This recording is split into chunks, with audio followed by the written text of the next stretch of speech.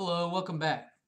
So today we're going to talk about some strategies for assessing the normality of a data set, right? So we know all about the normal distribution now, right? But what if I have some sort of sample and I want to see, well, could this potentially have come from a normal population? Well, there are numerical ways of doing this, like more complicated tests, and maybe we'll see some of those in the future. Okay, but we're looking at visual methods here. So one really obvious way of doing this, a simple way of doing it, is just to make a histogram and overlay a normal curve and just see how well that fits. All right, that's one way of doing it. The other way is what we might call a normal plot or normal probability plot. Okay, so let's take a look at a histogram first. Okay, and I think this is pretty intuitive. So our example here, we have the battery life of certain laptops here. All right, and say you wanted to see, I've got a sample. I think our sample here, we've got 11 or 12 laptop batteries. Okay, and we want to see, does this fit a normal distribution? So if I took this data and I made a histogram, okay, you could overlay a normal line over that to see, okay, how well does it fit here? This distribution, now we have a small number of observations, only have 4 bins in our histogram, but we see, the bins are kind of sticking out a little bit here, but that's fine. We only have 10 observations here. And maybe you're wondering, how do we decide the mean and standard deviation for this normal distribution? Well, most software if you pop some data in there and tell it to create a histogram and overlay a normal line, most of the time it'll use the sample mean and sample standard deviation as the parameters for your normal distribution there. Okay, so that's like this one, it indicates our mean and our standard deviation up here. Okay, so it assumes, well, that's the mean of the distribution, here's the standard deviation, and it draws that line according to that. All right, now this is a good strategy in some cases, and in some cases it is pretty obvious. But like this one, I mean, we know just by their nature, histograms with small numbers of observations kind of don't really work very well, right? Like this one had 10 observations, and I made 4 bins out of that, and it's just not really that useful, not a great look. It can be unclear sometimes, okay? So this is a kind of a rough tool that you can use. But an even better tool is what's called your probability plot. Okay, so how do we do a probability plot? Take your data, sort it, all right, and then from each observation, once it's sorted, you're either going to calculate a percentile or quantile, all right? Percentiles are just special cases of what's called a quantile.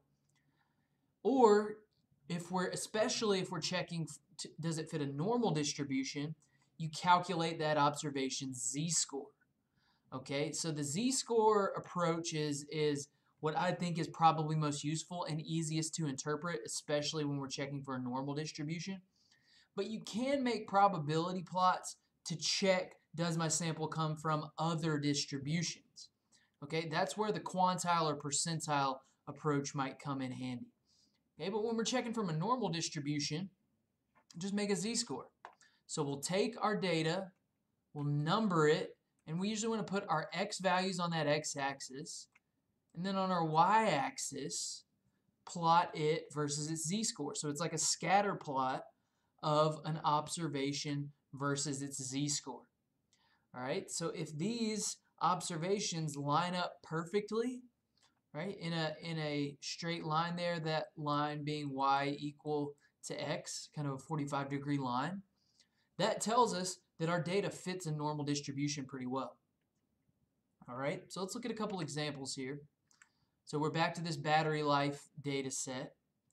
This first observation, or this first plot here, we're going to plot using this, using its percentile. All right, so here's how you could calculate the percentile of each observation once I've ordered them. All right, and then plot them. So x, here on my x-axis, percentile on my y-axis. Now, some things we can take away. Notice our data does seem to hug that line pretty well. We kind of see it goes up a little bit there, but hugs the line pretty well for the most part. So, you know, even though we are using percentiles here, we can say it looks pretty good. All right, let's look at a plot with z-scores.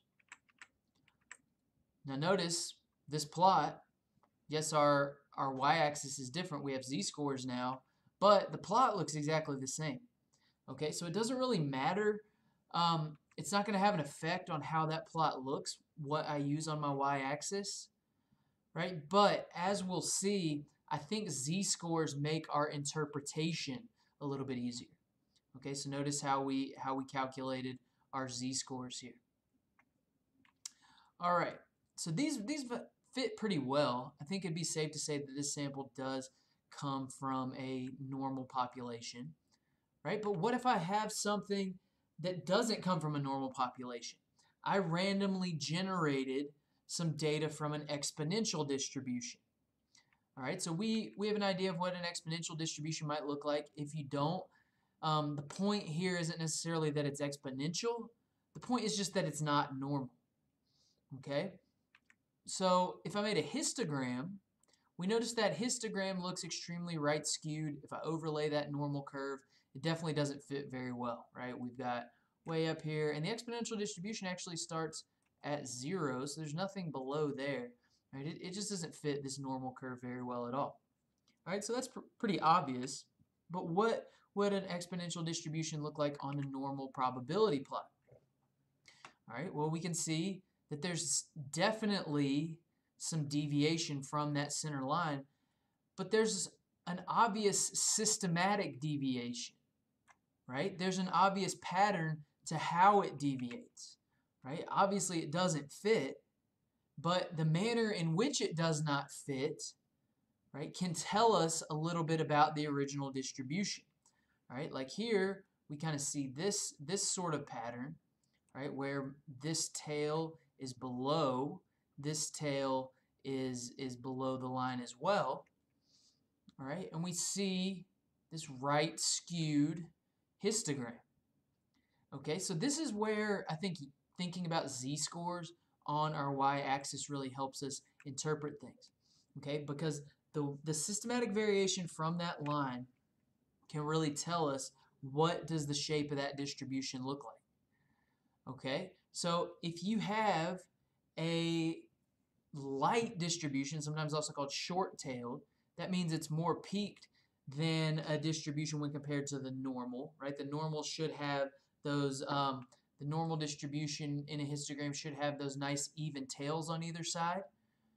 All right, something that's more peaked and maybe doesn't have as much area in the tails as you would want to be able to assume normality, its plot would look something like this.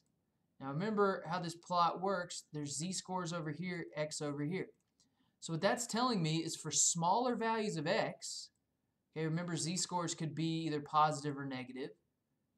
The 0 is right there in the middle. Let's think about how that relates to 0, right? A z-score of 0 would mean things are close to the mean. So here I'm seeing for smaller values of x, there's z-scores closer to 0 than I expect. I'm also seeing here for larger values of x, z-scores are closer to 0 than I would expect. All right, so that tells me my distribution doesn't look normal. There's just not enough area in those tails. All those observations are closer to the mean than you would expect. The opposite pattern, again, let's remember z and x here. This would mean for smaller values of x, right? You're dropping below this line, so you're seeing larger z-scores for smaller values of x. Here you're seeing larger z-scores for smaller values of x. All right, that tells me we have what you might call heavy or longer tails. You have less peaking going on in that distribution. We can also tell skewness, right? Kind of like we saw in the last example, that was extremely right skewed. That meant that for smaller values of x, we were seeing larger z-scores than we expect, right? For larger values of x, okay, we're seeing smaller z-scores than we expect. All right. Same thing on left skewness. it's the opposite way, right? We're seeing smaller z-scores here for small values of x, larger z-scores for larger values of x than we expect. All right. Also, just kind of another side note on our probability plots. The larger sample size, and this can really be said for anything in statistics, right? The larger the sample size, the better results we're going to get. All right. Well, thanks for tuning in, and we'll see you next time.